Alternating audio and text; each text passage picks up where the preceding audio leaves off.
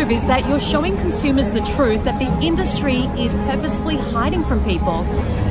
You're not waiting for people to maybe one day kind of be interested to look it up online. You're putting it on the street. And most people are curious. They want to know, what am I supporting? What am I paying for? What am I putting in my mouth and in my kid's mouth? You know, lots of people haven't seen this type of footage before, and it just grabs them. We live in a world full of people that love animals and care about animals, but we have no idea what's happening to them. If I were to stand here and hurt a dog, every single person here would run over and stop me, right? You'd throw me in jail probably. So that shows this is something the world needs to see.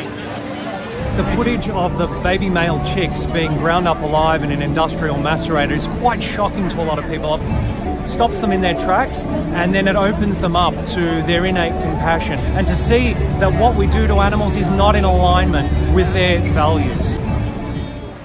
Look at this. This is milk. This is dairy. Does that look natural, normal, or necessary to you? None of these people eat dairy. They're all doing just fine. We're born compassionate. We had to unlearn. Look at this. These are baby calves.